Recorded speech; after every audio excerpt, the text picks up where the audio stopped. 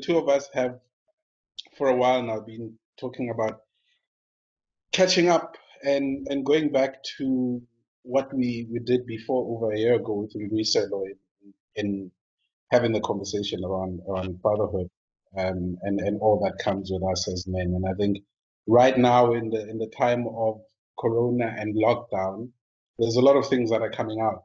I mean, me as a father who's under lockdown on my own is hard because I'm away from my kids, but at the same time, there are other issues that are coming up from reports across the world of the increase in gender-based violence during lockdowns, 40 to 50% of an increase during this period in all parts of the world. So I suppose maybe as a start, man, how are you doing right now during our lockdown?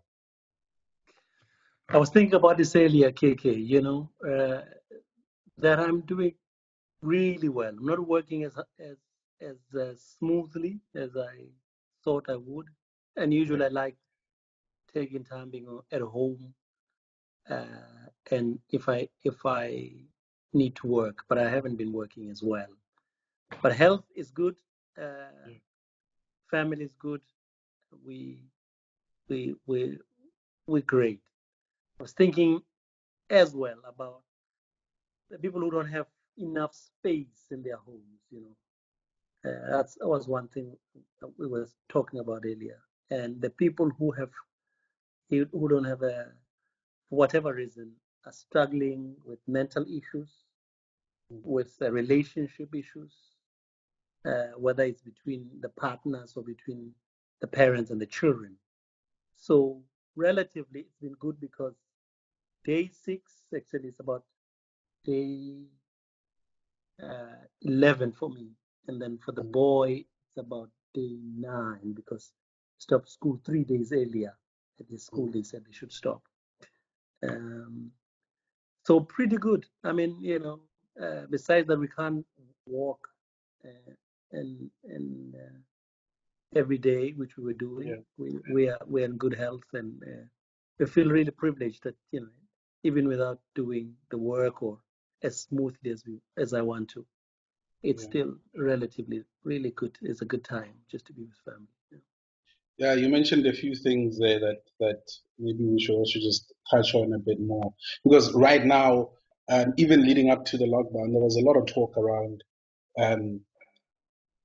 concerns around gender-based violence, but that is like relationships, tensions between partners, right? But you mentioned what can also manifest within a lockdown environment and confined space, which is the relationship between parent and children or child, or father and his children or child, right? Let's start there.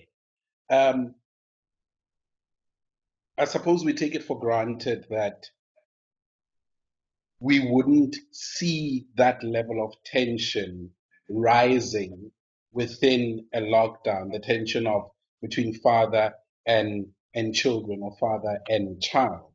And I don't know whether it's advice on how to deal with it, but also maybe acknowledging that it does exist and it does manifest when we are literally on top of one another.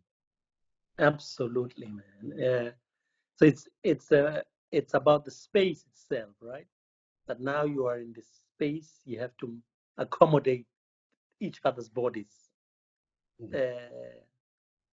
And the children at different ages give you different problems, right? The teenagers, older children have their own moods. They're bigger, literally, they fill more space, and they might eat and leave the dishes there, and then they get mad.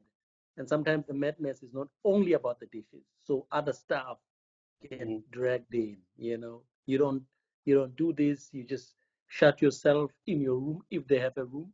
But if it's a small house, it's in a township or a shack or even a flat, you can get mad at each other. So the old stuff gets dragged up because you're in a confined space. This other body, your body, and you start to see the stuff that you don't see when you're away at work and they're away at school. That's the first thing, the confined space itself. And I should say, if they're younger children and you don't have support, they're crying, they need this, they need that. It's a different kind of tension, but it's there. It can happen. I mean, younger children have their own demands. I heard the governor of New York speaking about this, that, under lockdown, I'm getting mad at my dog. I live alone, he says. I get mad at my dog. It's because, and I laughed. I'm sure other people laughed too at that press conference. The fact of being with the same people, so other people in the same space itself. So the duration, not just the space, the duration of how long you are, that you can't walk away, brings its own tensions. It's tensions, and suddenly you realize, oh my goodness, I don't like this. I don't like the way you chew, and then you have to see it tomorrow and the next day and the next day. You're thinking, all stuff that you haven't worked through because you could leave. I mean, if you are under different circumstances, you could leave, but now you have to. It's the day 6. We still have how many days to go? Goodness. Really. You're on that, on the ability to leave, or the freedom to leave. I suppose as fathers or as men, we do have that tendency of, no kikwatile, then I'm walking out. I'm gonna go around the corner, Giloya Kopano, or whatever it is, right? But then now you are, in inverted commas, stuck in your mind that you're stuck with these people that you ordinarily would walk away from. What happens to us in that situation, or how do we mitigate against our own anger, tensions rising when you still have a whole lot of days to go? I mean, all the holes in masculinity show up here, right? Mm-hmm. And one of the holes is this hole that we tend to, as men more than women, fill with silence, right? You want to work things inside, and when you are stuck with people, you have to talk. You have to talk. At some point, you have to talk. Otherwise, it just gets painful. It's really painful. So, and this is where I guess some of us are learning in both the being open to learn as fathers, but also learning from the people around us about, okay, this is how women do this thing, that they realize that you can't just give the child away. You can't. Most women, Right?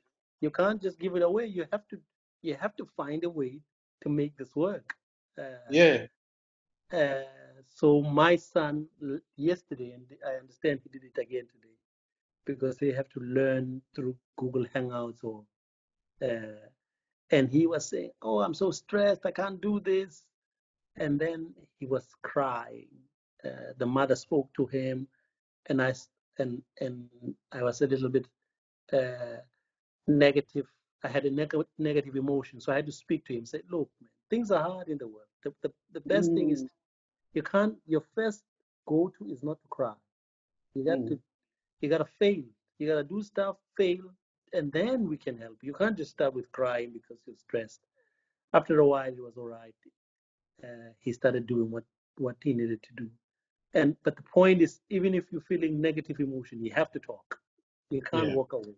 And women, the mother was doing that, does that much more than me, and would say, "You're hard on the boy, you gotta."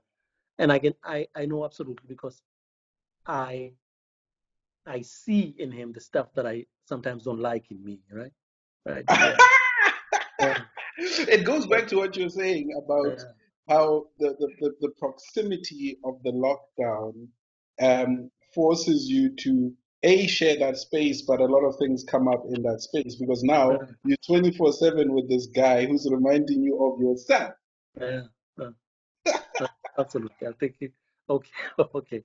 And he tells me sometimes, he says, but you do the same. I say, yeah, I Right. know this, but I'm telling you the stuff that because I don't like when I do that stuff.